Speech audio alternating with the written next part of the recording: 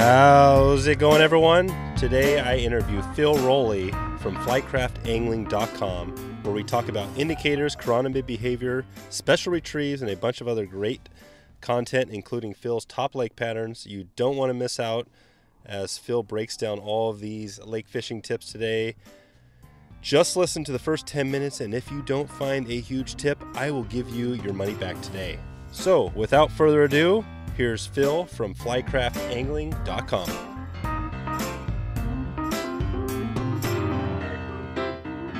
How's it going, Phil? It's going good. Awesome. It's going good. Awesome.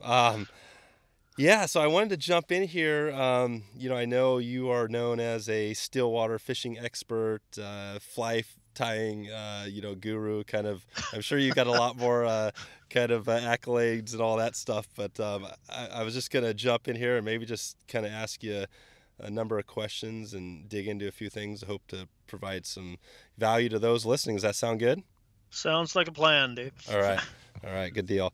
So maybe you could start off just telling us a little bit about, how you got it as far as the fly fishing world, how you got to where you are now and how you got started. Maybe just bring us back quickly and take us back to where you are today.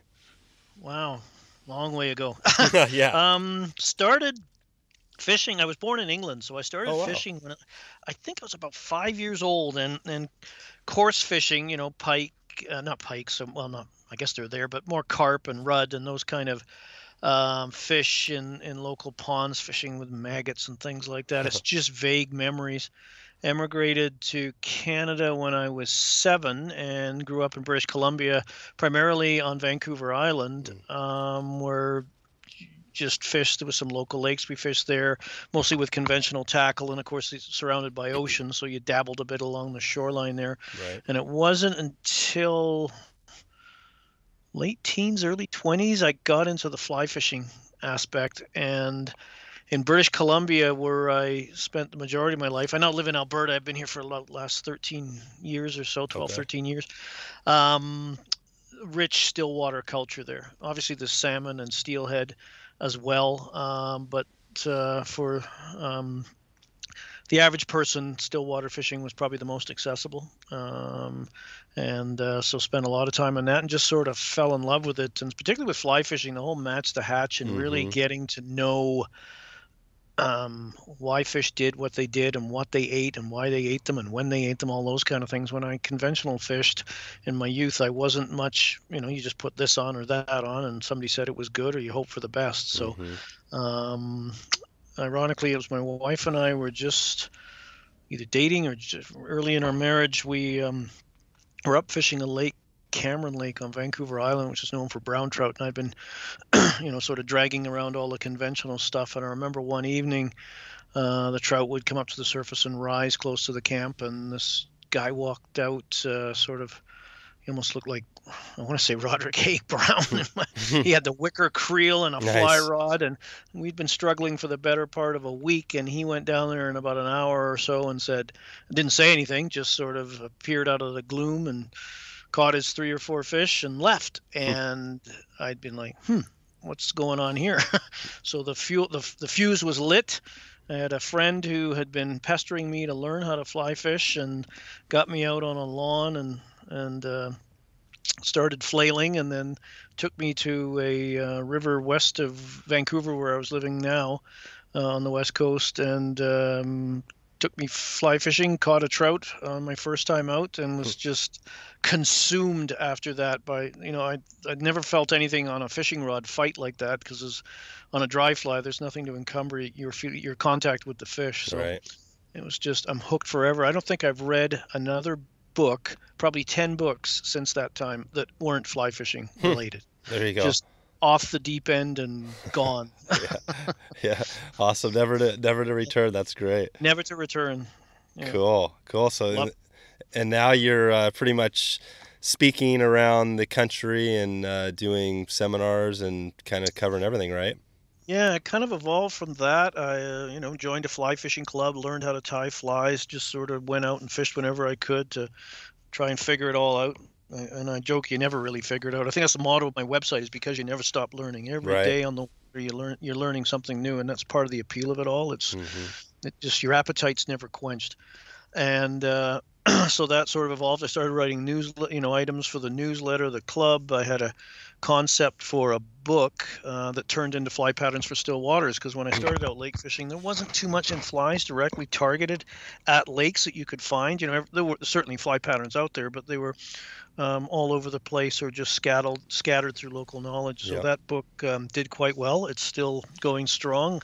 And then since that time, what have we done? I've written a couple of other books. Working on another one that seems to take forever and ever. With the advent of the internet, there's a lot of different ways to do.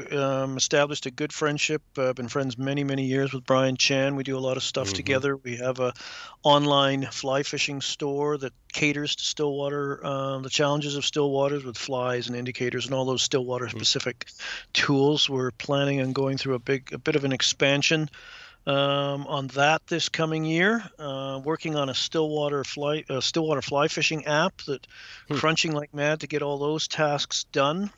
I do schools with Brian on and off, and as you said, I speak all over North America at fly fishing shows and things like that. I just like interacting with people, hearing of their challenges and their successes, and learning a lot from those discussions with them, right? Yeah. And of course, while you're traveling, you get to fish, Yep.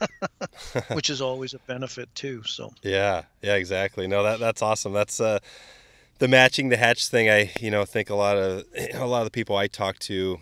I covered steelhead fishing as well as kind of beginner fly fishing, and I haven't really got into a lot on lake fishing. That's why I was so excited to touch base with you here, because I know there's a lot of questions out there for people, and matching the hatch is a big one, whether you're on rivers or lakes. But that can be, you can pull your hair out not being able to catch those fish when they're rising in front of you. or you just chironomids are probably the biggest one, because they're for such a simple looking insect, and as far as the flies, when you look at them, aren't terribly complex either, but they can drive you to fits of rage almost some days trying to figure them out. But it's just you just got to invest the time, and for me, the big thing was actually believing a fish, early in my Stillwater development, that a fish would find a little size 14 or 16 black thread bodied fly in all that water. You just couldn't believe, you want to throw on something the size of a small car. Yeah, they have good eyesight.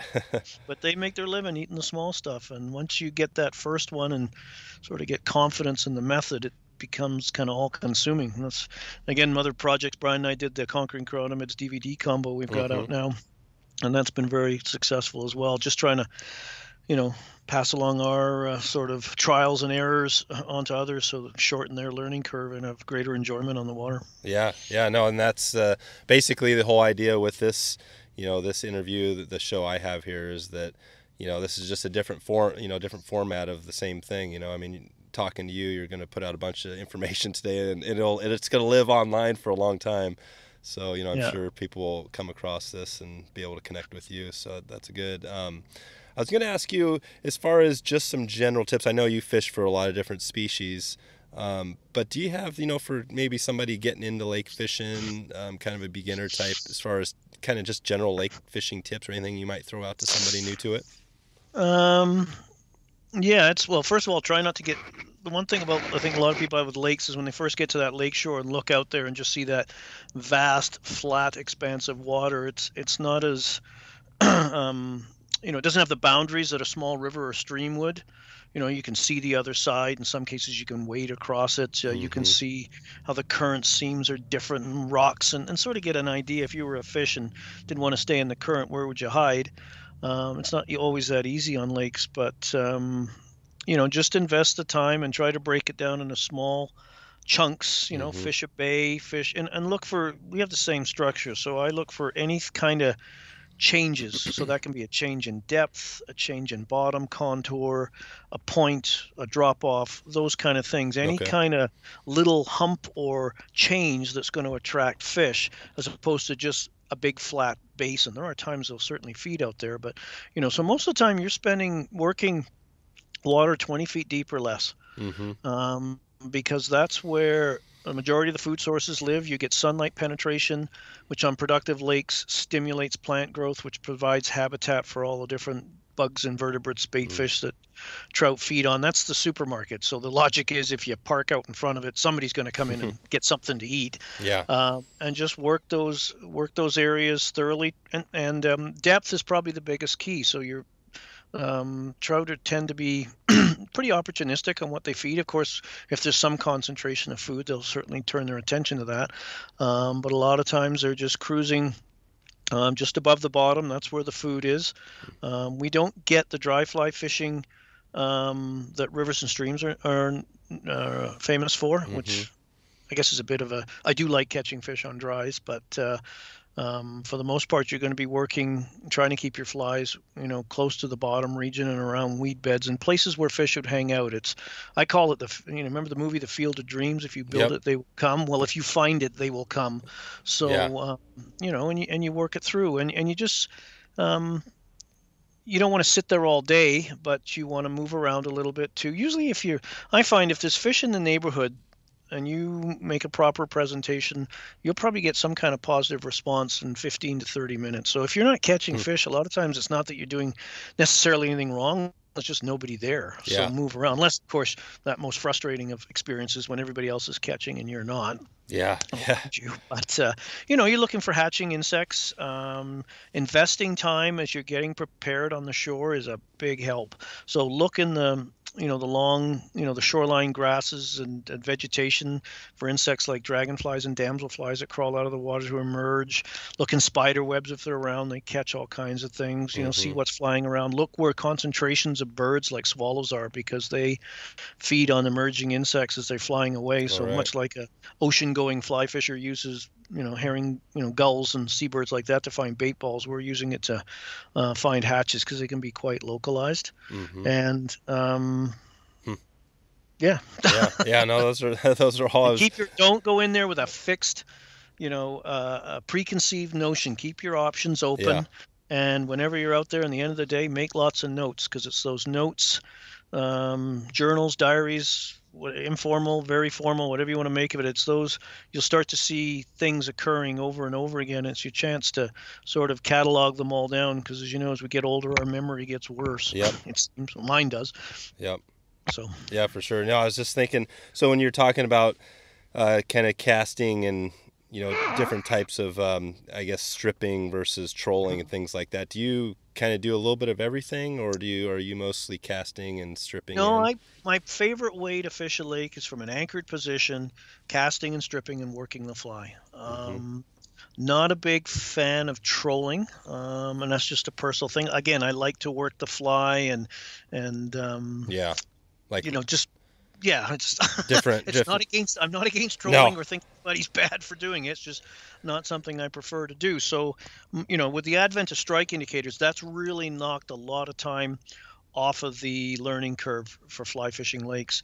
I think some people oversimplify lakes and say, "Oh, it's just chucking a bobber out and wait for it to go under." And there's, I guess, there's certainly that aspect to it, but there's a lot of when you get into indicator fishing, there's lots of variables and things you can play with to make it work better for you. But in simple terms, an indicator allows you to control your depth and have some control over your retrieve speed, because you can just chuck it out there and let it sit and do nothing, or you can retrieve it, either use a hand twist retrieve or slowly pinch it in, or strips or whatever, but your fly's tracking at the same depth. Whereas other cast and retrieve methods sometimes is a bit of experimentation based on sink time, sink rate of the line, sink rate of your fly, the effects of wind, all those kind of things that make it a little more technical that way. But no, I fish floating lines with and without indicators, midge tips, which is a floating line with a short, clear sinking section, a hover line, which I really like, sinks super slow, and a variety of different sinking rate lines depending on this. Again, it's we could be here for days. There's lots of variables, but if you break it down, if you wanted to take 3 lines out on a lake, I'd take a floater, and that would allow you to fish and arguably, if I only had to fish one line, believe it or not, it probably would be a floating line, because a floating line allows me to fish obviously the dry fly emerger aspect. I can fish strike indicators, and I can fish long leader tactics that we christened fishing naked, where you're fishing long leaders, 15, 18, 20, 25 feet sometimes, depending on water depth, and just basically slowly retrieving that fly line back. So slow on the retrieve, the fly line, if the water was flat calm that day, it wouldn't even make a wake. That's how slow you're going. So you're using, little pheasant tails, little prince nymphs. Obviously, this method was designed for chironomid pupa and larva fishing as well. So small little flies, scuds. I fish leeches this way. It just allows you to, it's a finesse technique, but once you learn it, that take on there too is a bit like a wet fly swing on a river. It's that little stab sometimes, and it's pretty addictive. Little pull. Yeah. The other line I would have is a clear intermediate. Sinks at about 1.5 to 2 inches per second. With lake fishing, particularly with an anchored approach, all sinking lines will get to the bottom. It's just a matter of time. And most of the invertebrates trout feed upon in lakes are not Olympic athletes. They don't have jetpacks on their back, so they can't scoot around at 100 miles an hour. So they move slowly and they move erratically. They crawl, they swim, they dart, and they rest and they move. And if you have a sinking line that sinks too fast, because everybody sees, I'm in 15 feet of water, therefore I need something, gets down 6-7 inches per second. It's not a race to the bottom. Your fly's lying on the bottom. You can't go slow enough before you're hanging up. So it's better to wait and let the fly sink. Now, if you're trolling or drifting, a European-style technique known as lock style, it's getting more and more popular. It's a great way to cover water, but you're still casting and retrieving. In lock style fishing, you're using a drogue, which is like a sea anchor, a big underwater parachute that slows and controls your drift. That is deployed upwind, and when you position it on the boat, it stops the boat from swaying and controls the drift, so you're not spinning around, and you're still casting downstream, right, and retrieving the fly. But because as soon as your fly and line cast, you're kind of moving onto it, you've got to have a little bit of an accelerated sink rate so you just don't run over everything before it gets down. And that varies on your drift speed. If fish are active, then you can go with a little faster sink rate line, because it means you can pull the fly through the water faster, and the fish being active are more likely to chase it. That's sort of the way it goes. So the third line is typically something that does sink fast, maybe like a type 5 that sinks at 5 inches per second, or even a 3, some like a 6. It's a bit of latitude on that last sinking line to choose from. But again, that allows you to fish deeper, fish faster, and you can also fish vertically with it. We do this with chironomids, fishing vertically anchored in water. Well, you can do it as shallow as 14, 15 feet, but generally it's a method we do in 18, 20, 25 feet and cast straight down and let the fly hang just above the bottom and then slowly retrieve it up. And boy, they pulverize the fly with that. It's scary. Yeah, with a similar sort of retrieve, just using different retrieve type methods. Yeah, very, very slowly usually. Yeah. We call it dangling. And I use it fishing for walleye in some of our local. We have a mixture of lakes where I'm in Alberta with trout and others, and then lakes that are more walleye, pike focused, and the walleye fishermen with their gear, jigs and stuff, kind of look at me pulling up with a fly rod. But fly rods are they're not going to take you into your backing like a trout or anything like that, but it's sort of a forbidden fruit thing. You're not supposed to catch these with a fly rod, and then you're proving everybody wrong. It's kind of fun. And in the warm summer months when they're still chaseable and it's too hot for trout fishing, it's too hard on them to, A, they go off the bite, and B, if you catch one, you're not going to do it much good. It's a great alternative. So those are sort of the three lines again. Summary would be the floating line, the clear intermediate, and that fast sinker, say a type 5. And then fly lines are a bit like golf clubs. Then you start filling in the blanks. Yeah. Right? Yep. So again, you get all the other ones. And I guess when you get really into this, I joke that only the paranoid survive. So you've got everything. Yeah. For me, when I go out, I am carrying probably 2 or even 3 floating lines, because I always have 2 rods rigged up, so I can quickly change from one to the other if something. And it's also, there's a definite lazy factor in there. Yeah. What kind of are you? You must be in a boat normally, typically, or some sort of I've got a fair number of them actually. I've got a 10-foot flat bottom boat, a john boat often called, or a pram. I got a 14-footer, and I have my 17-foot with the 40 horse on the back and the pedestal seats, and the comfort. Yeah. So you don't do any of the, I guess I do. the float tubing type of stuff. No, I still do. I Yeah. started, for years I used to float tube a lot because you could deflate them, throw them in the trunk of a car. And where we Mm-hmm. lived in Vancouver, the Coquihalla Highway put cam loops within a 2.5 cam loops Merritt area and within a 2.5 3 hour drive, so you could day trip. Yeah. And then to save gas, you all pile into a Honda Civic and Yep. throw everything in the back. Off you go.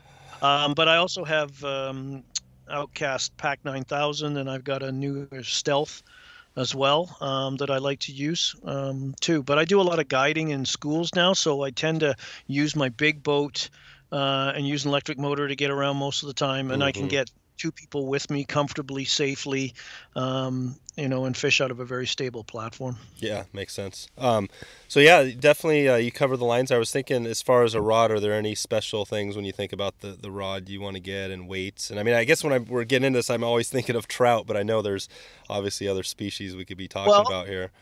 yeah, generally for trout, you're probably your 5 and 6 weights. Some, if you're in light winds, small fish, a 4 weight would work. Conversely, if you're in heavy winds, heavy fish, 7 weight. When I went down to Argentina to chase those big rainbows on Lago Strobel, or Jurassic Lake as it's known in some Hmm. circles, you're using 7 and 8 weights because you're dealing with fish that are 15 to 20 pounds, and it blows in Patagonia. Yeah. So you need, it's just letting the tool do the job kind of philosophy.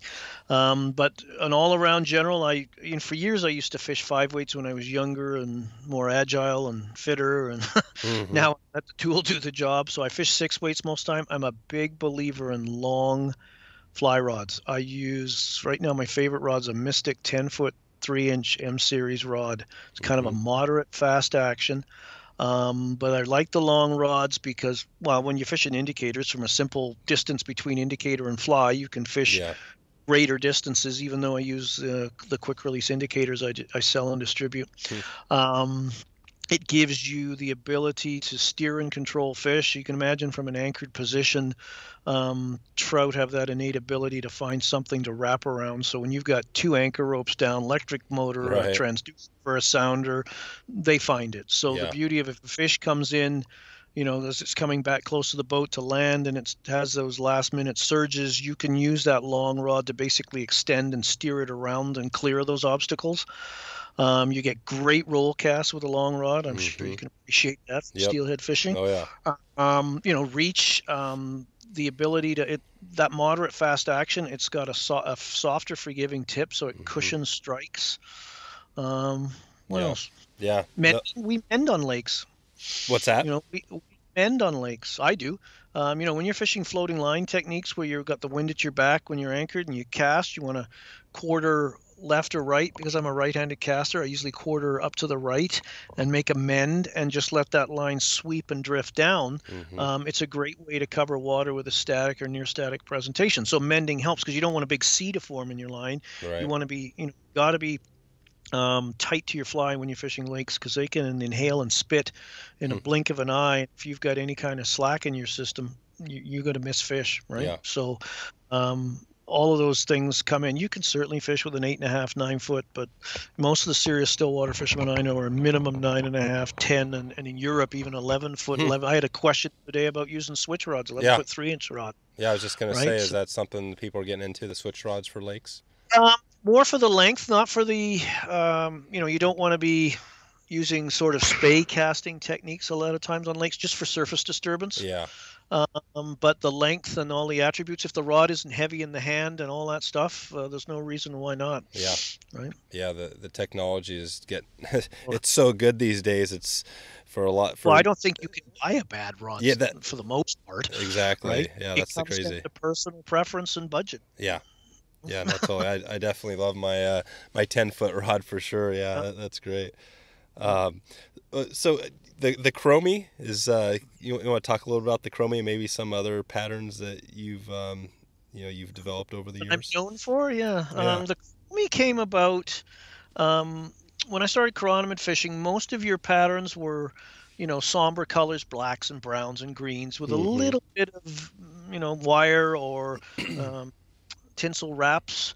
And it wasn't until the advent of the throat pump getting more and more popular, where we actually sample the throat area, the esophagus, where the fish is just eaten. And when you carefully take those out and put them in a vial or a jar and look at them, a lot of insects, and particularly Chironomid pupa, they trap gases beneath their pupal skin, because basically that pupal skin is like a little bag the adult's sitting. So there's a separation process going on between the adult inside and the skin of that pupa, and that creates space, and the insects able to trap gases in there that aid in buoyancy. And then when the split forms at the surface, that kind of expulsion of gas, I think, helps fire the adult into our world. Those gases make the pupa look very shiny and mirror-like. And the more advanced they get in their pupal stage, the shinier and shinier they become. Gary LaFontaine first talked about that in his book Caddisflies, when he was using antron and sparkle yarn to create that with caddis pupa. Mayfly nymphs, Calabatus, do it. So a lot of insects do that. So that when we started looking at live wiggling pupa that had just been in, the trout had just fed upon, we're like, our flies are pretty dull and somber, because most of our fly pattern development prior to that came from, you kept a fish for dinner and you looked inside of it, right? Yeah. And all the lifelike qualities are gone. So it started, developing, looking for, I'm going to tie a fly with a silver body and a red rib, because a lot of the reason for the red rib is a lot of chironomid species retain hemoglobin from the larval states. That's what gives the larva that blood red coloration. It allows them to survive in oxygen poor conditions near the bottom, where there's lots of decomposition, or in warm temperatures where there's less oxygen in the water. So that still hangs around. So it accumulates at the tip of the abdomen sometimes, in what we call red butt pupa, and up the abdominal segments. So that's where the red comes in. And I got to admit, the first time you throw that fly out, because nobody else is fishing with that, you're like, what am I doing? Right? This is crazy. And then all of a sudden the indicator goes down and you get a tug, and that fly has now, it started as a silver body, still use a silver flashabou for the body. It used to have a wire rib. With the advent of holographic mylars, that sort of replaced the wire rib. But now we do it in the silver flashabou bodies. I do it in one, the flashabou color code is 6916. I think it's called blue steel. It's like a pewter gunmetal gray coloration, because when the chironomid's at depth and it's got a little water pressure on it, I don't think the gases can expand as much as they can as they get near the surface, and it takes a while. It's not this light switch kind of process. It just sort of accumulates, and the pupa is starts dark and then it gets progressively shinier. That makes sense. So in that from dark to super shiny bit, there's a kind of a stage where they're a gunmetal gray, and we use that material. Anti-static bags that circuit boards and things like that are popular to use too, but they're not always easy to find. You got to cut them into strips. They're not as forgiving in the hand as flashabou. If you're a little heavy-handed, they tear and they rip.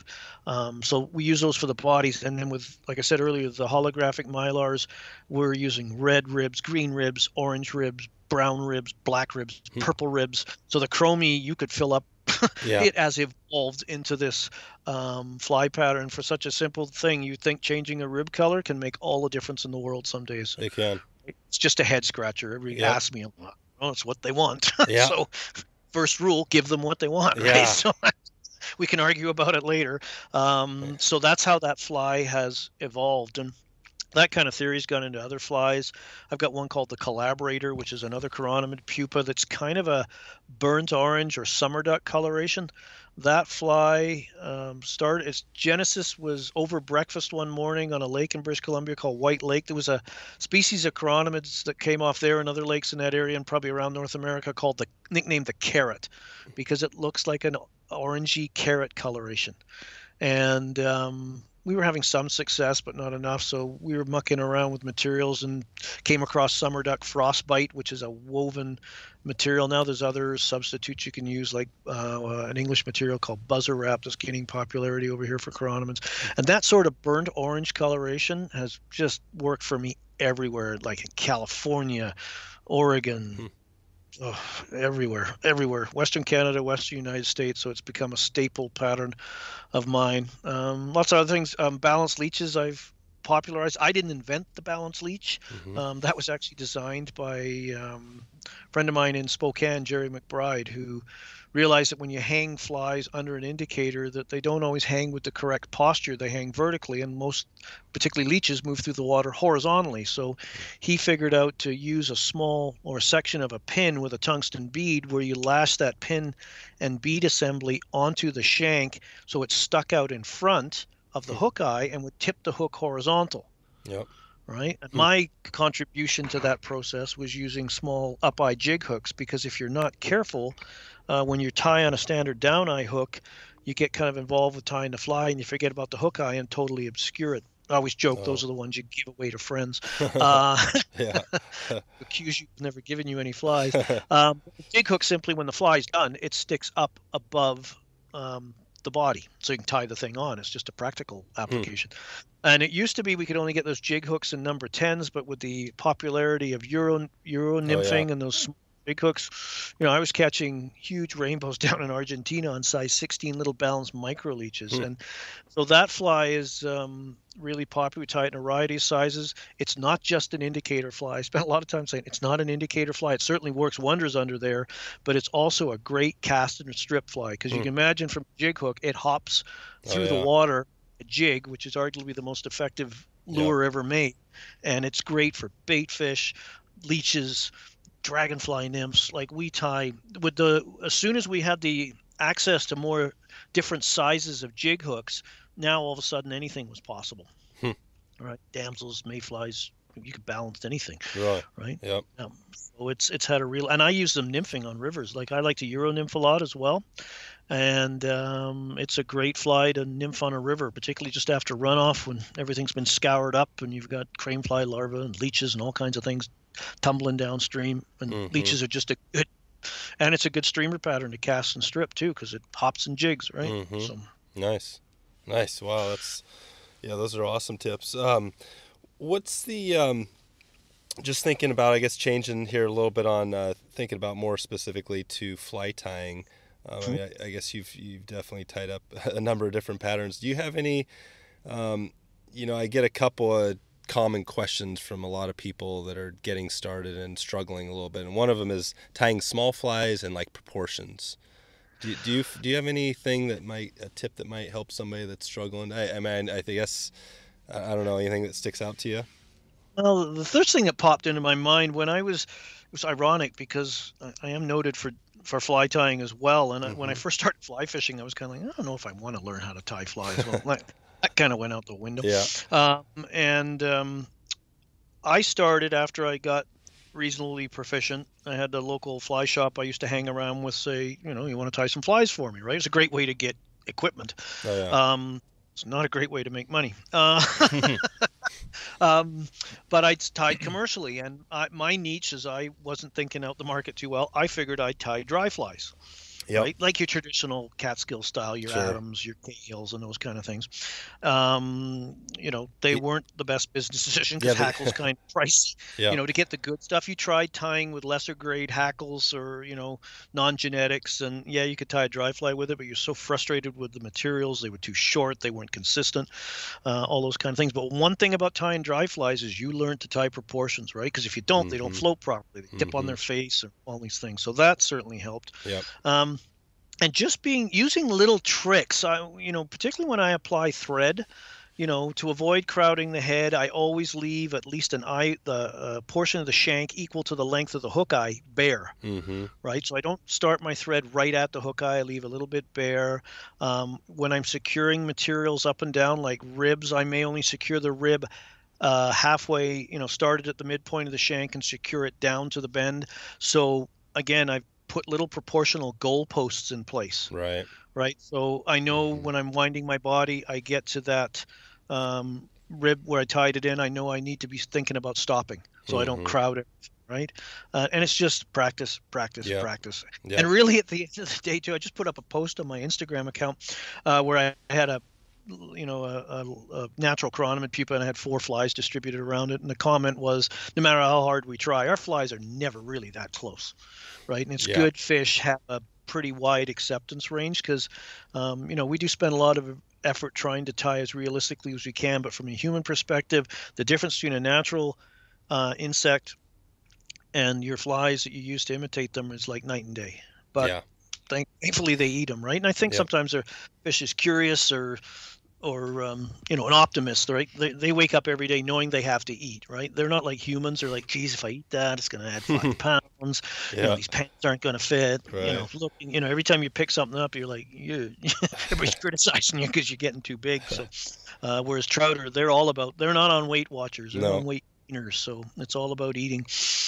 Yeah, for sure. For sure.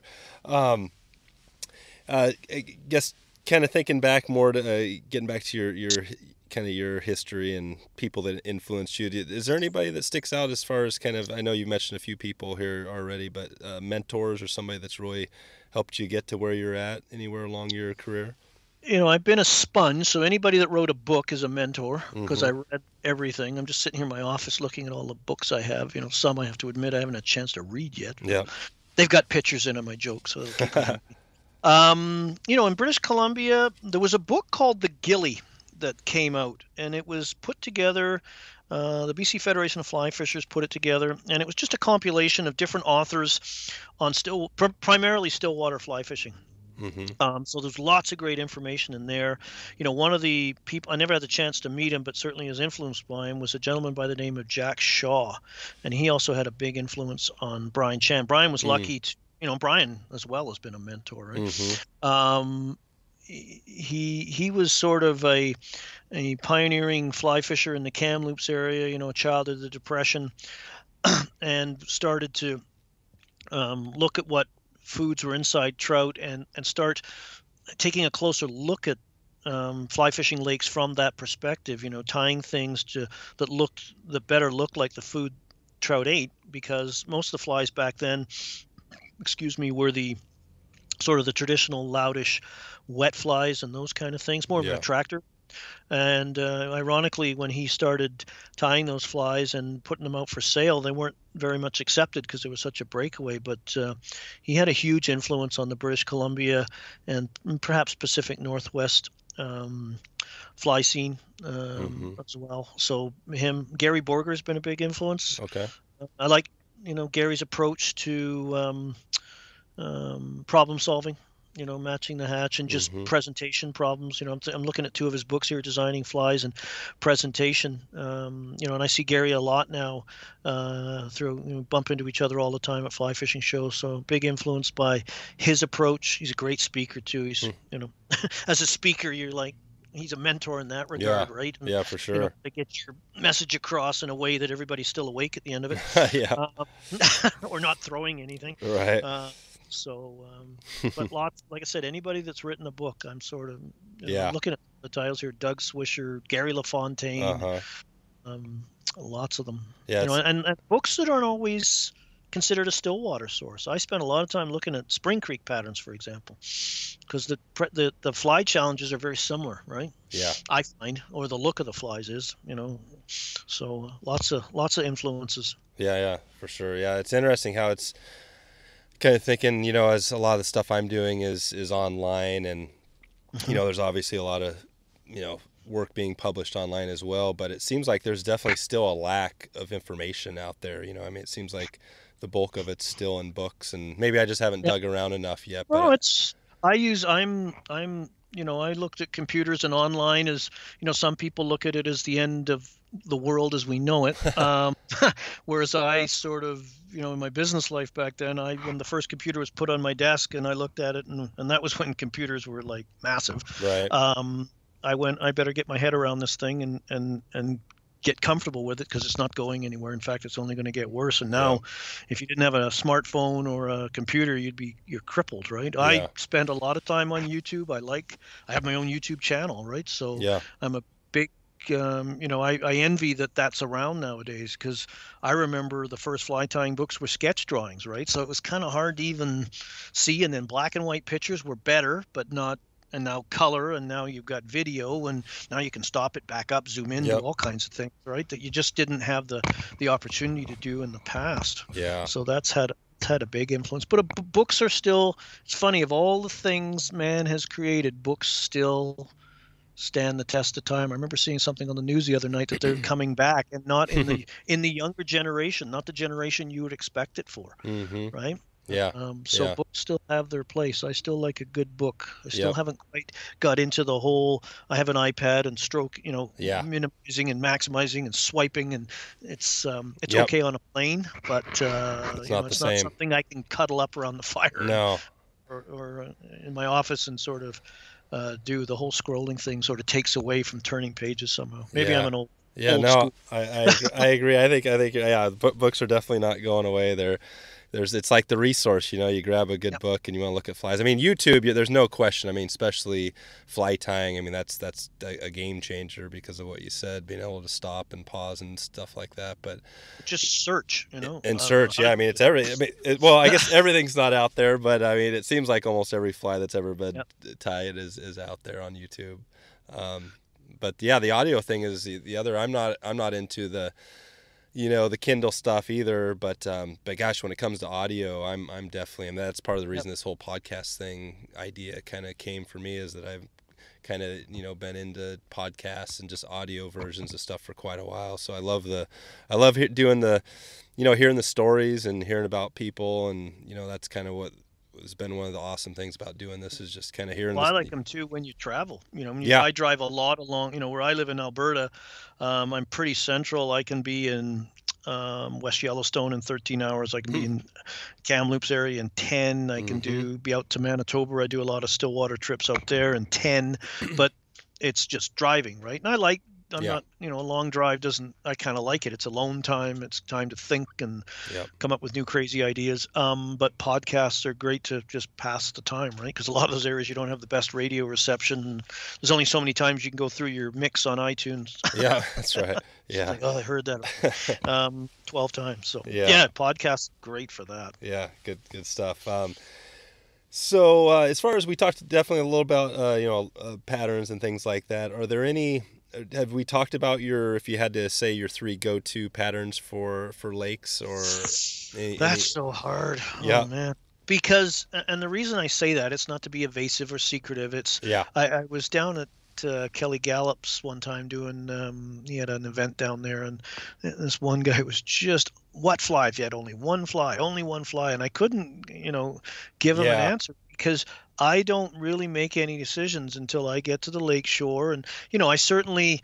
I fish a lot of leech patterns, particularly balanced leeches, and in the spring I fish a lot of chironomids because they're just out all the time, and trout eat so many of those over the course of the season. It's almost a Pavlovian instinctive response. You can catch fish on chironomids even when they're not even feeding on them, right? It's like a jelly bean. They know what one is and they'll eat it. During hatch times, I like fishing damsels and mayflies. So, sometimes my pattern selection is governed by where I go. Like for dry fly fishing, I love going down and fishing the lakes around the West Yellowstone area, Hebgen and Quake, because they're so known for their calabatus hatches in August, which is traditionally not a Stillwater month, because most of the lower level lakes are pretty warm, and it's just not the thing to do. So you're doing other things. So doing that, I love fishing damsels and calabatus, leeches. I even like fishing scuds and things. Seasonally, things change as well. There's so many food sources in lakes. There are, chironomids, mayflies, caddis, damsels, dragons, 2 families of dragons, leeches, scuds, zooplankton. Always fun. Microspec. So there's attractor techniques we use. There's just so many different things, different choices to do, that it's hard to narrow it down to one. Yeah. That is. I'd probably start with a balanced leech of some sort to start with. It's a fly you can cover water with. If you look at a tournament bass angler, they fish those reaction baits to catch a fish, find out where they are, and then build their pattern from there. Okay. Similar logic, you're trying to catch a fish. I do use the throat pump, not on every fish, but the first guy usually gets it, to find out what's going on, and then tailor your approach to there. So I like to keep my options open, and more of despite all being known for fly tying and books and DVDs and YouTube and all that stuff, I'm more presentation trumps pattern every time. Right? Yep. You for sure. make it behave and look appealing to a fish. for the conditions you're faced with, you'll probably be successful, right? Yeah. And still, you think size more important than color on lakes, or? Yeah, I use four things with flies: size, shape, color, and behavior. Mm-hmm. Probably size, shape, and these are all important: behavior and then color, because Mm-hmm. color is so subjective depending on suspended matter, Yeah. depth, light levels, so many, and of course, water has an effect on color. The deeper you go, anyway, it nullifies a lot of colors. Is it the reds, oranges, and yellows first, right down to your purples, blues, purples, and blacks. Um, that's what behavior in still water patterns is twofold for me. It's how you animate the fly with your retrieve, and the choice of materials. So we use a lot of soft, mobile things that just come to life just with the subtle currents that are down there. Mm-hmm. Marabouts, your rabbits, dubbing mixes that'll ebb and flow with the water so it looks alive. Mm-hmm. Those kind of things. Yeah. Mm-hmm. Nice, nice. And on as far as hatches and thinking about it, you mentioned this at the beginning, but just lakes from streams, the difference there. Yeah.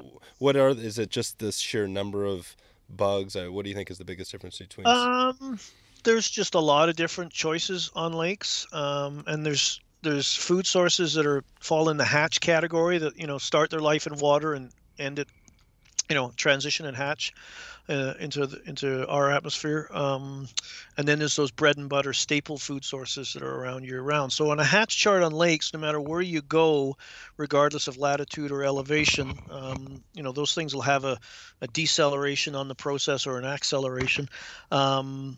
As far, like things that are hatches occur at higher elevations later, right? Or Mm-hmm. lower latitudes, things are hatching further because just things get warmer, right? Yeah. So from the hatch perspective, you've got your chironomids are the first major hatch that as soon as the ice comes off, if they're lake subject to ice off, they're going to get going. And then you've got your mayflies next in sequence, often overlapped to some degree by damselflies, then your caddis, and then your dragonflies come off. And in the fall, you'll have mating and migration flights, and again, early spring, right after ice off, of water boatmen and backswimmers. Mm-hmm. So that's sort of your Yeah. hatches you focus on. And then you've got the bread and butter, or the staples, as I call them, those things that are around all the time when there's nothing else to focus them on the hatch. So that's things like freshwater shrimp or scuds, Mm-hmm. leeches, bait fish, crayfish if they're present to some degree, snails, always fun. And again, I talked about zooplankton as well at times, particularly in deeper water. Yeah. Nice. Nice. If you had, you're gonna go fishing, you had your one place to go to, your one river, stream, lake, whatever. Do you have some spot that's kind of your go-to Oh, place? wow. That's tough Or too. maybe it doesn't have to be a specific lake, but just a type of fishing. I Or, like the West Yellowstone region. yeah. I just, very pleasing on the eyes. Mm-hmm. It Just is sitting in nice. trout have this habit, and most fish have the habit of not living in ugly Yeah. places. Um, Yeah. so that's one aspect of it. Um, I like and ironically, for that area that gets such pressure, the Madison and all the rivers of the Yellowstone Park and all that, the lakes are not all that pressured as compared to the Henry's Lake can get pretty busy at times, but so I like that. I like the lakes of British Columbia around the Kamloops region, Mm-hmm. and up towards 100 Mile House area, north of Kamloops, northwest of Kamloops, So lakes like those, Sheridan. yeah. I like crystal clear lakes. Okay. Find them very, very challenging. I like being able to see the bottom and see fish, and those keeps you busy when nothing's going on. Yeah, and a similar depth in a 20 foot or less sort of depth. Yeah, Yeah. just that kind of thing. Yeah. And there's some, there's lakes that I used to take my family, my two sons when they were young, and take them all the time around the Kamloops area, Tonquin, late in the middle of August when they were off school. We used to have, there still is chironomids that come off that lake that are huge. Like we're fishing 10 and 8 2x long hooks Jeez. for the people. Like they're monsters. Huh. I know some of my friends down in California were a size 14, 16 chironomid pupas, sort of standard fare. They open up a box and see one of those big bombers, and they're like, "What the heck are those for?" Right? Yeah. And although they are getting popular on lakes like Pyramid for the big Oh yeah. cutthroat Yep. So Yeah. they're popular too. Did like Argentina, got to admit. I liked Uh-huh. fishing Jurassic Lake. That's sort of the World Series of Stillwater trout as far as size goes. Huh. I think they are. There's something about catching a 16-pound fish in 4 feet of Jeez. water. Yeah, that's crazy. Jeez. Kind of addictive. Yeah. Wow. It's hard to pick favorites, right? Yeah, it is. And It, one of the things I like to do is do stuff. I talked about it with walleye. Is chase other things. Like my one of my mottos: if it swims and eats, I'm interested, right? So I like chasing smallmouth bass on the fly. I yeah. think they're a blast. Panfish as well. I fish Chironomid techniques for crappie and sunfish down in Oregon. I had a Uh-huh. blast doing that. Keep your options open. Yeah, for I think sure. sometimes if you try to pigeonhole yourself, or just say that's all I'm going to do, I think you're missing out. Yeah. Yeah, definitely. No, for bass fishing, you do kind of use typical bass type of flies, or you just using the same? Well, I find smallmouth have they have trout like Mm-hmm. qualities, right? So they like leeches and minnows, and it's certain they are definitely more willing to come up through 8 feet of water and smash a popper on the surface, which Yeah. I'm totally okay with. Uh, I've got a couple of good friends down in California that fish and use some of my dragonfly nymph patterns in the Delta, and say they're really effective bass flies, right? And it makes Mm-hmm. sense. Look at the environment a bass lives in. It's the same kind of jungle that a dragonfly nymph would like to stalk through and hunt as well. So Yeah. they're going to run into each other from time to time, and I can't think it goes well for the dragonfly nymph. No. He's a pretty capable predator and gets to a pretty appreciable size in the bug world. He's Yeah. nothing to a large. He's just a quick inhale and move on to the next thing. Yeah, for sure. Yeah, dragonflies are amazing. Uh, so we're kind of getting here close here, Phil, wrapping things up. I got a few more questions for you. Sure. So think about, maybe the next 6 months or so. Do you have anything kind of exciting, anything new coming up that we can expect to keep our eyes on for you, or anything that's just kind of getting you going? Yeah, like I said, I mentioned the Stillwater app. Oh yeah. Yeah, we're doing that. Brian Chan and I, Stillwater app. There's a Stillwater. Oh, I should know this off the top of my head, but we have a Facebook page you can keep track on. Okay. What now? What can you explain a little bit about what the app is? It's basically help people still waters. It'll be an app that's I believe the app developer is going to make it like a monthly subscription kind of app. But Mm-hmm. what's unique is it's constantly updating. It does not need Wi-Fi other than the initial downloads to Hmm. work. So you can be out in the middle of nowhere, run across a problem, and hopefully we've put a tip in there, a video tip on how to deal with it. So Hmm. we've got chapters on choosing, on flies, helping you choose patterns, and some tying videos as well. We've got entomology, so you see a bug, what's it do, how's it behave? Mm-hmm. Um, Equipment, considerations from boats to reels to rods, and of course techniques and tactics, which is by far the largest chapter on all kinds of things to do Hmm. with still fly fishing, from Wow. retrieves to how to fish a point, how to work drop-offs, all of those kind of things Hmm. as well. So we're looking. It's taken a little longer than we thought. I don't know if you do any filming Yeah, a little bit. yourself, but Yeah. it's a lot of trial and a lot of error. Yeah. Yeah. I know it is. And Yeah. everything that can will go wrong. And I filmed a lot of television over the years, but Hmm. it's just whenever you like anything you're trying to do, it seems the whole world's against you at that moment. So doing that, heading into my show season, so a lot of speaking at the fly fishing show circuit. So I'll be not Somerset anymore. It's Edison, New Jersey, Denver, Mm-hmm. Linwood, Seattle, Nice. Pleasanton, Wasatch Tying Expo. Brian and I will be down there.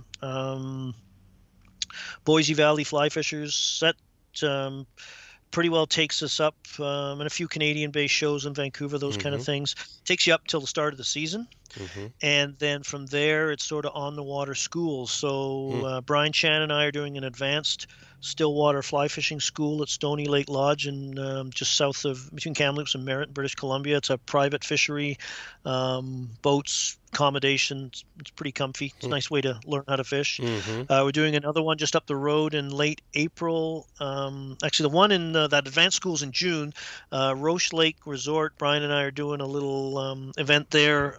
the last weekend in April. That's public water just south of Kamloops. Great fishery. And then I do hosted trips to Manitoba each year. Southwest Manitoba has got some lakes they've specifically groomed for stillwater trout fishing. Browns, rainbows, big tigers. You got diversity of fish, large average fish size, and remoteness. A lot of that area is not close to anything, so you don't get a lot of pressure that you see on more, lakes that are closer to, big cities. So I do 2 spring trips there that are primarily chironomid focused at that time, and a fall trip. So we do that for accommodation, food, everything. 6 full days on the water. Everybody gets through my boat at least once to fish with me. Are these mostly people that are pretty experienced, just not with lakes, or just all around? Real cross section. We've had some people that are, very experienced and just come for the great stillwater fishing, and it's a great classroom to teach because, for example, with the chironomid style focused clinics I do in the first 2 weeks of June, or the last week of May, first week of June. You can do besides strike indicators, we can do a whole pile of other presentation techniques, so you can see that it's not just a strike indicator show anymore. It's lots of other things. The way we used to fish chironomids prior to strike indicators that are still deadly effective and just fun to do. And it's always, again, I said earlier, the more you know, the better you end. So don't get yourself pigeonholed into one present. Don't be a one-trick pony. No. One of my morals. So doing all that, and that pretty well takes me right up until August tends to be more personal time, and now with the app going and keep feeding that, there'll be lots of filming and stuff all the time going on with that. Yeah. So there growing is the YouTube channel. Oh yeah, yeah. What's your YouTube? The YouTube channel, you kind of started out to see if people actually care. Yeah. So right now I'm just over, I want to say 3,600 subscribers or so. Nice. Predominantly fly fishing. Fly fishing. Of course it's fly fishing. Yeah. Predominantly fly tying, but I'm going to start expanding into that'll help support the app and how the flies, and do some kind of vlog style filming this coming season, because I enjoy YouTube, and it's a great platform for people to interact and learn through. So have some fun with that as well. So nice. Lots. My brain's always going. That's the danger or the fun of long drives. Yeah, that's great. Yeah, I'm the same way. I drive a lot too. You mentioned Kelly Gallup a little bit ago. I chatted with him. He's hopefully going to be on the show soon as well. So it'll be great to get. It's a character. He's a character. Yeah. He kind of knows a friend of mine through another deal. But so this is going to be good to kind of connect some of the dots and go from there. So yeah, Phil, I think we're about there. I had one more question I'd like to throw out occasionally when it seems right. Do you have, and maybe you don't have one of these, but do you have a good crazy fly fishing story that you want to throw out to everybody here? Well, there's usually lots. Usually it involves me doing something stupid. That moment. Hope nobody saw that. That's right. Oh yeah, we saw. It's caught it on. No, catch it on video now. I remember one, and it's more about my 2 sons. Who everybody asked me if my sons like fly fishing. I always joke, well, they didn't really have much of a choice. Yeah. But my oldest, Brandon, he's 25 now. But when he was a little, he's just fishing, and he was a lot of times you put kids in a boat and you're back in 10 minutes, right? It's it's not about fishing. It's about just driving kids around. Yeah. But he took to it like a duck to water. Huh. And he was, he could do anything he wanted in the boat as long as he didn't fall out, right? So snacks were on, bring your toys, whatever. Sure. And we were still in my small pram at the time. We'd sit side by side, and he was fishing a chironomid under an indicator, and he was constantly, your indicator's under. No, it's not. You always tell me it's under. Well, one time he said, Dad, my indicator's under. And I looked up, with that kind of paranoia, yeah, sure it is. Yep. And then, oh my God, it's under, right? So nice. He sets the hook and he lands his fish, and it's a couple pounds, and he's elated, right? And he wants to, kill it and take it back to mom, so that's fine. I'm not against bonking the odd fish. I don't particularly like fish. I don't like all the bones. I like fish and chips. I don't know if that quite qualifies, but anyway, so being a catch and release guy, I'm looking around the boat. I've got nothing to really kill this fish with, right? So a friend of mine comes over. His son's a couple years older, and he's got this old axe handle. He's put some lead up in the handle, so his son throws it across, not, throw from outfield, but 8-10 feet away. My son doesn't quite get things coordinated. It hits him square between the eyes. Oh, right? Jesus. Staggers him for a second, but he's so excited that doesn't phase him. And let's go show mom. So we go roaring back in, roaring as much as you can with electric. And the boat's just starting to come into the landing, into the shore to land, and he flies off. He must have cleared 6 feet of water, I think, holding his fish. Probably my wife goes, "What the hell did you do to him?" Because by that point, his forehead had come up like a unicorn. Oh, Jesus. Oh, man, mom's pissed. She's okay with it. Once they explain it, right, it was pretty funny. But that's probably one of the memorable. I've got a couple of young kids, 3 and 5 years old, so it's I'm excited to get to that. I mean, I'm kind of already starting to try to get to that point. Any tips from as a father to kind of have your kids get into it as opposed to? I've heard of the stories. The patience. Patience, no high expectations. There's my youngest son, Sean. He's now 22, 23 coming up. He didn't take to it quite as well, but eventually he thought it was fun. So there was a lot more.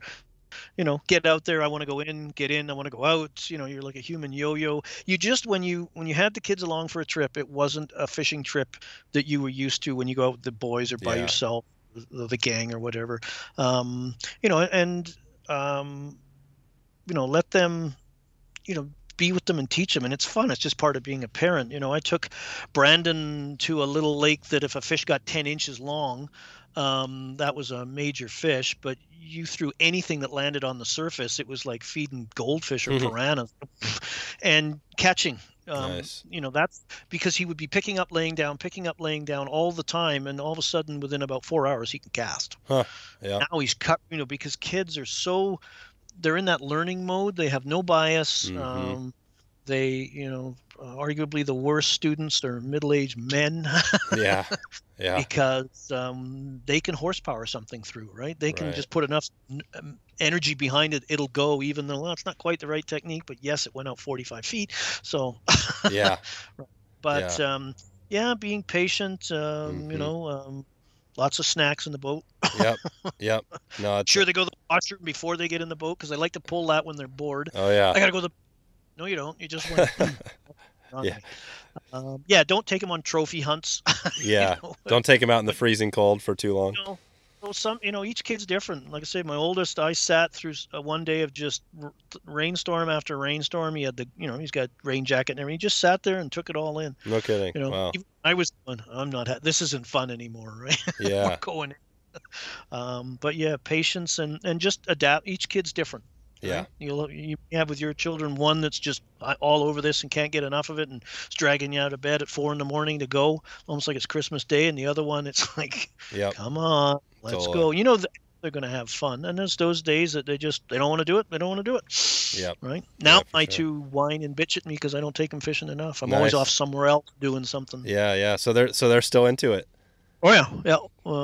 My oldest was really giving me the gears this past summer. I did a great fly and pike destination to check out a lodge, Arctic lodges in Saskatchewan, possibly do some schools there for huge pike. And we were pulling lake trout up. They were in 100 feet of water, and we figured out how to get them on a fly. So, holy cow.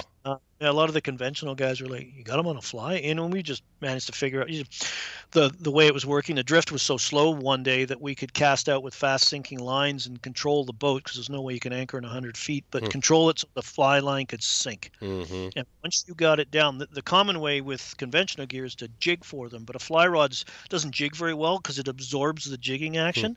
So once you got it down, then you just start aggressive 2.5 foot strips, and they just clobbered the fly. Right? Wow. The lodge record 60 pounds, so I think we got in the 20s as big as we got. But my son was giving me the gears. How come he didn't get to go? Because I took my wife because she was we were doing some filming while we were there too for the lodge. So. Oh yeah, that's That's Yeah, she's awesome. become my camera person.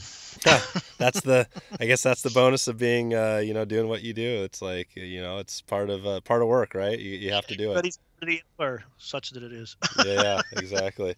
Nice. All right, Phil. Well, did I miss anything here? Anything else you want to add as far as, I mean, we talked a lot about lake fishing and any other tidbits? No, just get out there and do it all. All right. Sounds awesome. Do you maybe want to give a shout out to where people can find you again if they want to get in Sure. touch with you? Definitely. Email flycraft@shaw.ca. I have my own website, flycraftangling.com. You can contact me through there. We have the Stillwater Fly Fishing store, the online store Brian and I have set up. That's stillwaterflyfishingstore.com. Apparently that was good for search engines, so Yeah. I trusted our Oh, there you go. guy. And YouTube, Yep. just Phil Rowley or Philip Rowley Fly Fishing search will get you. Social media, do Facebook, Instagram, Twitter to some degree. And then I think that's about Yeah. it. And then when the app comes out, that'll be everywhere. But those are the best ways because I'm Okay. always, and it's Phil Rowley Fly Fishing. I had the Philip Rowley personal page that Yeah. got to 5,000 and you're cut off. So now I have a profile page, and that's where I spend most of my time now. I periodically take a peek at my personal page, but Yeah. everything's on the Phil Rowley Fly Fishing page. Okay. And it's Flycraft Phil for Twitter and Instagram. Okay. One's capitalized, the other can't never remember which one. Perfect. Well, I'll get links to all this and put it in the show notes and make sure everybody has a chance to, when they connect with me, I'll direct them your way. And yeah, we can go from there. Wanted to say thanks for coming on, Phil. I really appreciate it. This has been way more packed than I thought as far as the stuff you went into. A lot of stuff I haven't even hadn't even heard of, as far as lakes. Back. Yeah. I told you wouldn't be able to shut me up. No, it's been awesome. Yeah, we could definitely talk more, and I'll have you back here when I get some more big questions for you. So, yeah, thanks again, Phil, and we'll talk to you soon. All right, Dave. Take care. All right, see ya. Bye. So there you have it. If you want to find Phil, go to flycraftangling.com, and if you want to find the show notes for this episode, just go to wetflyswing.com and search for Phil Rowley. Thanks again for checking out the show today, and I'll look forward to talking with you soon, or maybe even seeing you on the river. I'll catch up with you soon, and see you on the flip side.